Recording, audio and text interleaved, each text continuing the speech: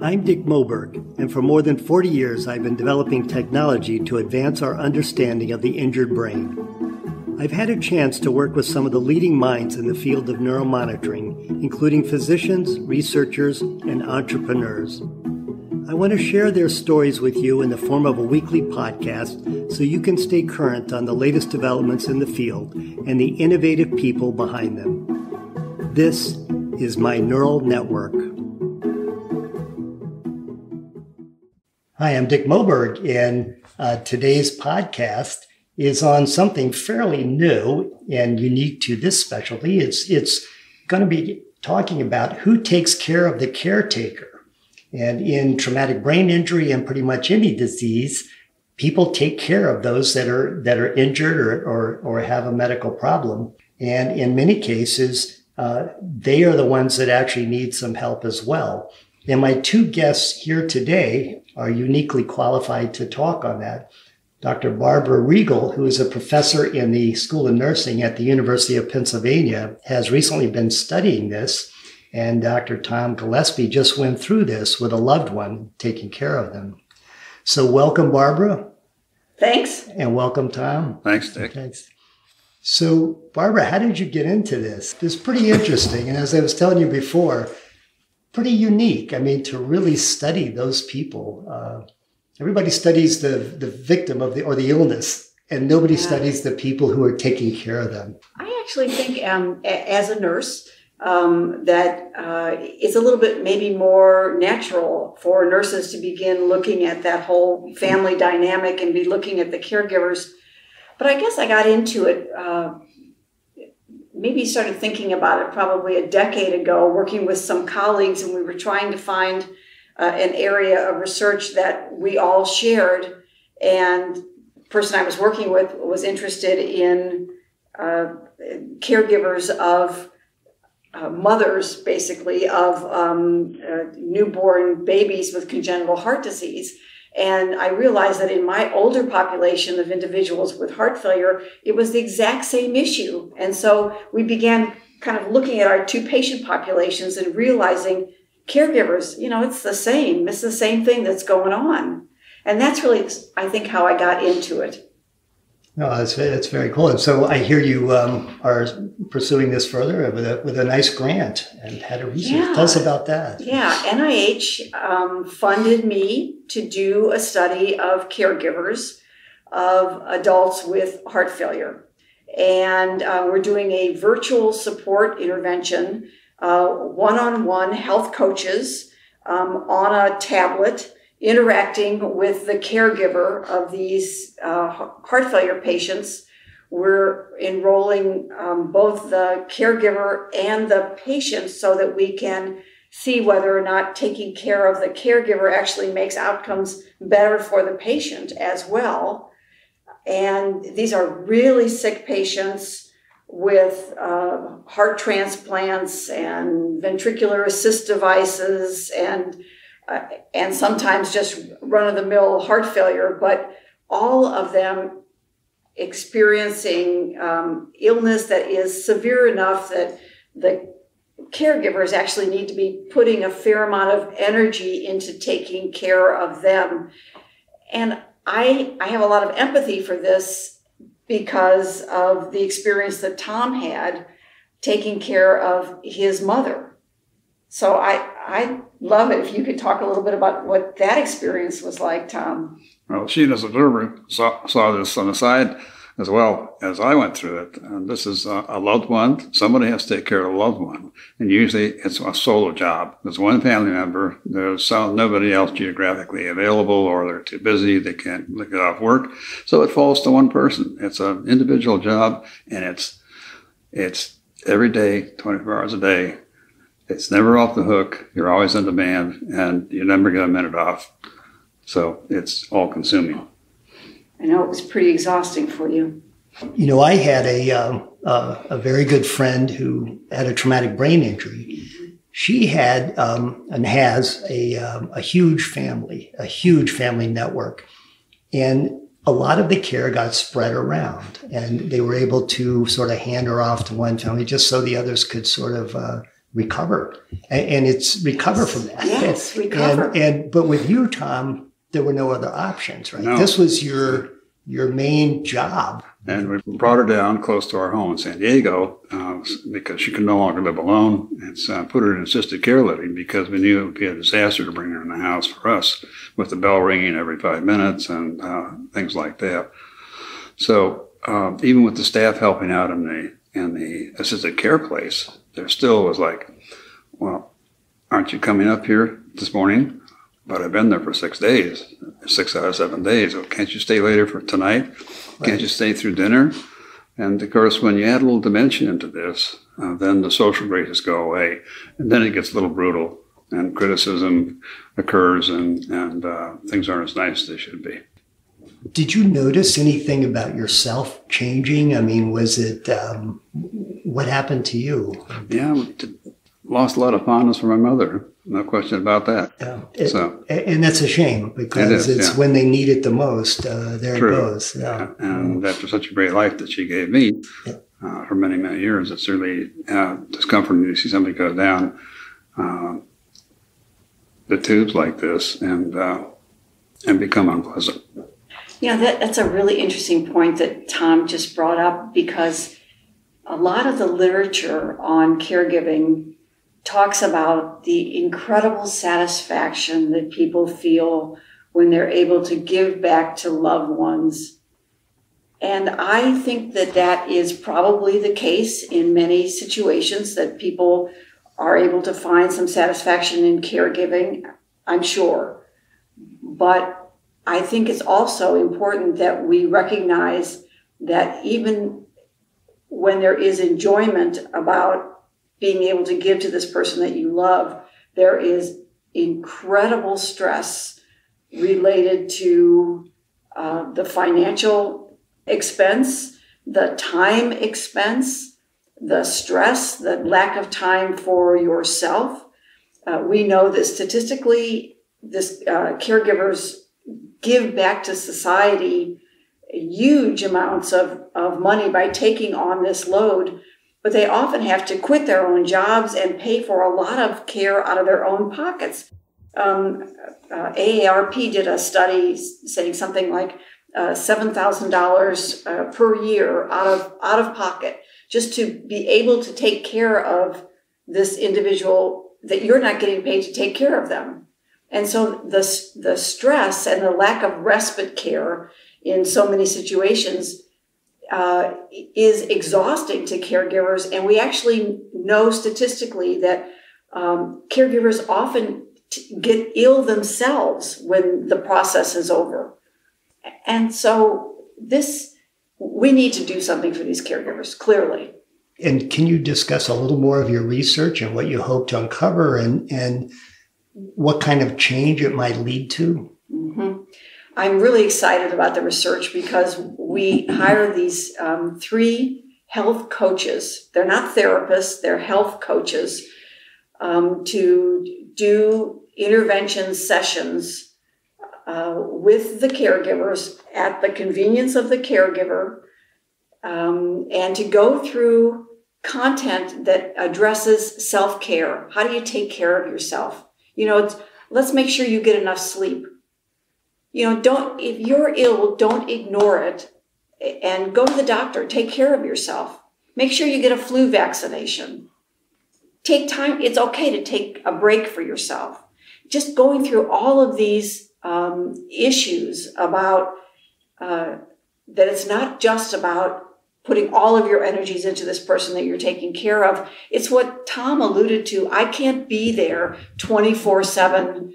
I have to have some time for myself, and that's okay. You have to have time for yourself, because if they don't have any time for themselves, then they're going to burn out. And then what's left with this person who has traumatic brain injury, who has dementia, who has severe heart failure, who has cerebral palsy, who has congenital heart disease, whatever the many, many conditions that require someone to step up to the plate and take care of that individual, whatever it is, that person has to be able to go for the long haul.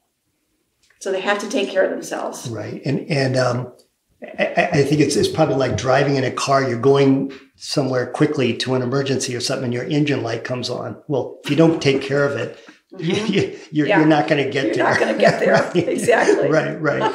And, so I think it's, and it's probably the awareness. People don't have a light that comes on and says, take care of yourself. They really don't. And so people miss it. And that's probably what you're trying to get at there is give them the awareness that their engine light's on, right? The other piece of that, I think, is that most of the caregivers are women. And women's role, even in our society, is to take care of themselves last. And they don't.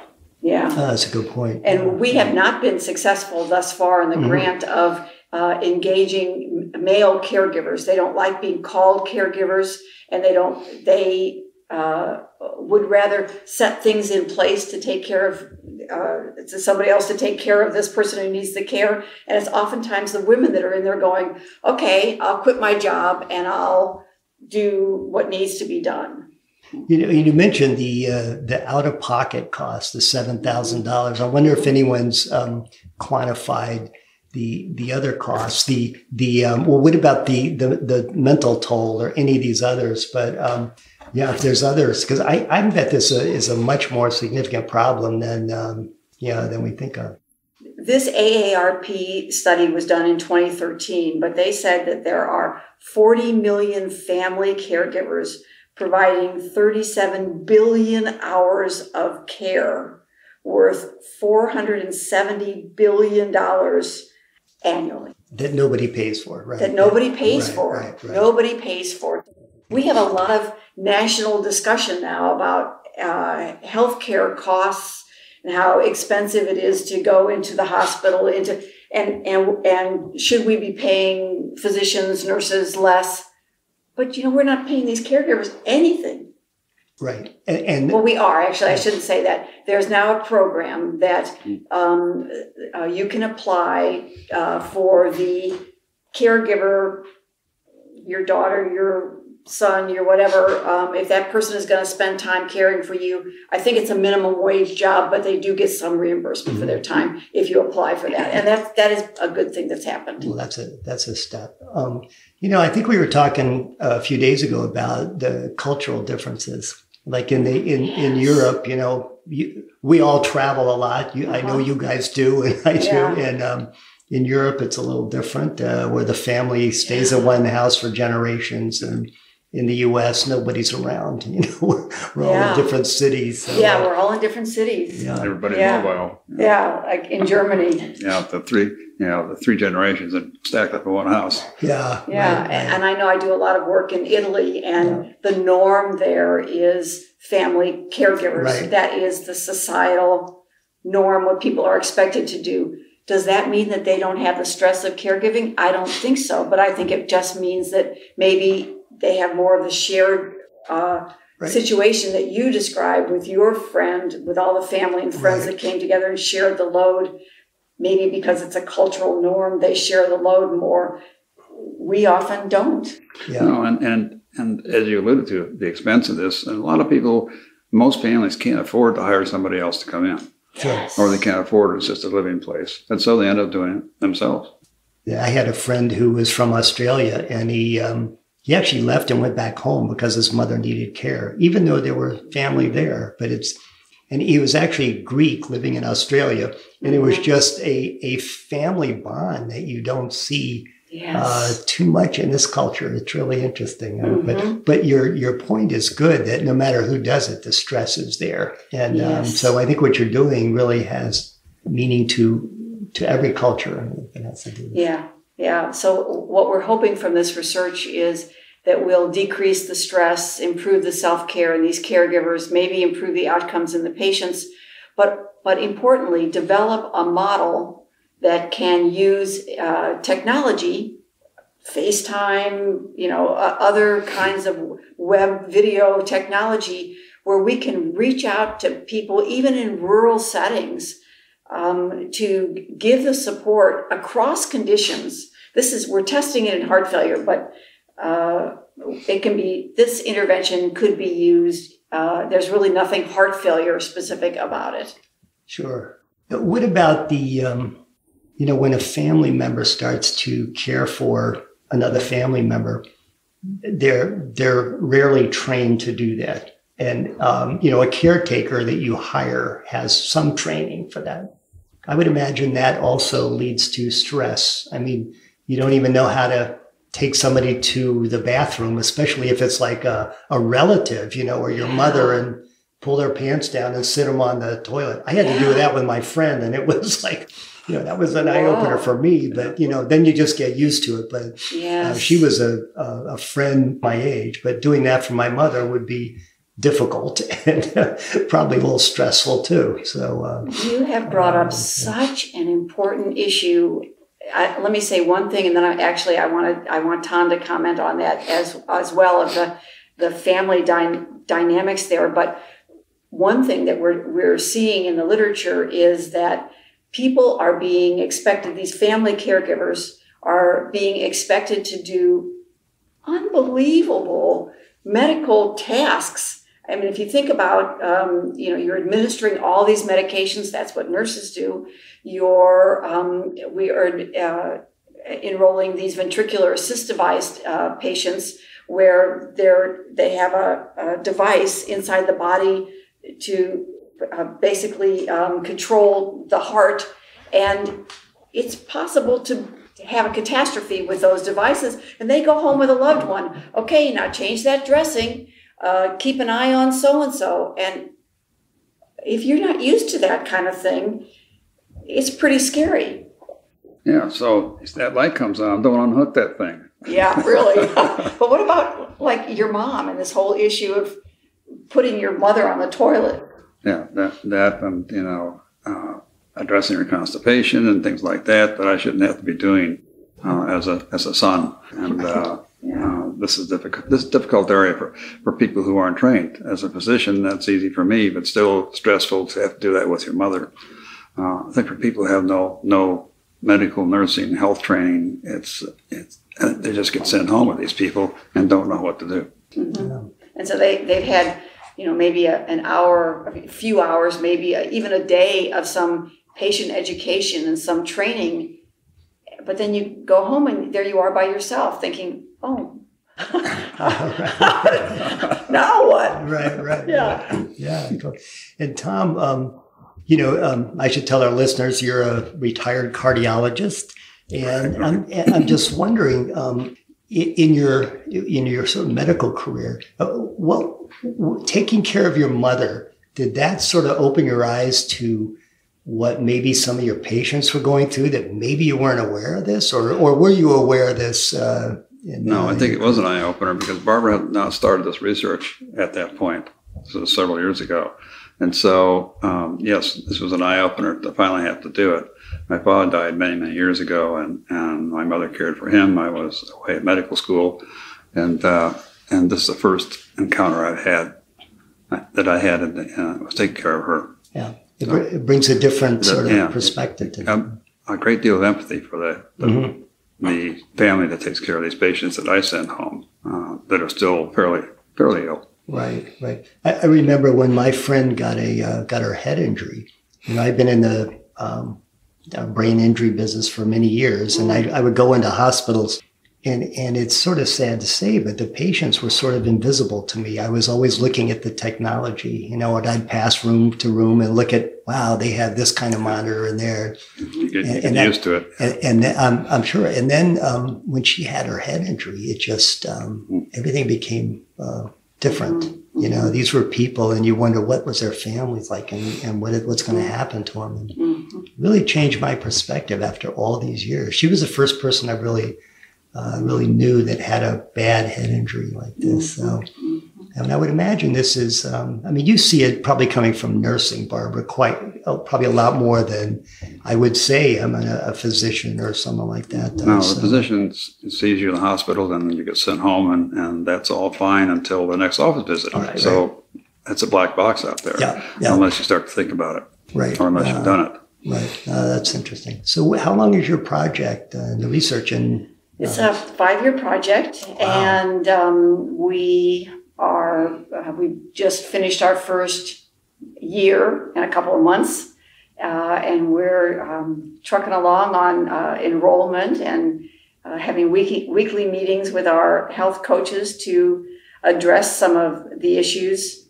A couple of the patients have died, and that's kind of upsetting to the health coaches. So I feel like I'm supporting both the caregivers and the coaches. and one of the research staff was so traumatized by the patients dying that she quit. And so then I feel like, people ask me, are you still nursing? And I always have trouble with that question because I don't see patients anymore, but I feel like I'm always nursing. I'm always supporting somebody. And somebody's going to have to look after you soon. Yeah, that's what I have him for. She's become the caregiver for her staff.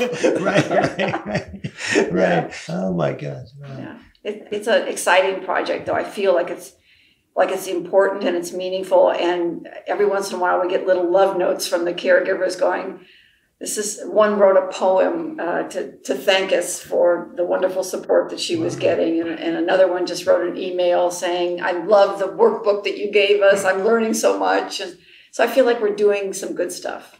So what do you see as as not so much the goal, but how would you like healthcare to change based on your work? I mean, not just your study, but, way beyond that. What should either society or healthcare, whatever, do to help these caretakers? Or where do you see it? I don't think it's just my work, but I am very excited about an evolution that I'm seeing in the scientific community with more emphasis on dyads and not just caregivers and not just patients and not just individuals, but to really focus on, and for many years we've focused on the family and the community. But I think there's something unique going on in a dyad, in a couple, whether it's a mother and a child or a husband and a wife or a couple of guys or a couple of women or whatever the closeness of of these two people going through this particular event that I think has a lot of lessons for us to learn. I've always felt like marriage is sort of a black box. You look at a couple and you don't really know what goes on in that couple, and then you find out that somebody just got murdered, and you think, well, gosh, or it's like whatever or else they've been married for 50 years, and you think like, what was going on in that black box? So I feel like this is insight into that black box for me, and that's something that really excites me about this kind of research. Oh, that's very cool. Well, hopefully the world will change. At least the world of caretakers will change based on your research. I think it's certainly something needed. And before I talk to you, I don't even think about this, but I'm so glad people like you are thinking about this. It's amazing. Yeah, it's good. Any final thoughts or anything? No, I sort of feel like that was sort of final thought right there. Okay, yeah. It's fun to talk through some of these issues. Yeah, well, this has been eye-opening for me, and let me thank both of you for sharing your thoughts and your work with us. That's great you're doing this. Yeah, thanks for asking. So thanks for listening to this week's podcast. If you enjoy these interviews, please take a moment to rate and review this show on your podcast app of choice. Subscribe to Dick Moberg's Neural Network to receive notifications when future installments are available. Thanks for tuning in, and we hope you'll join us again soon.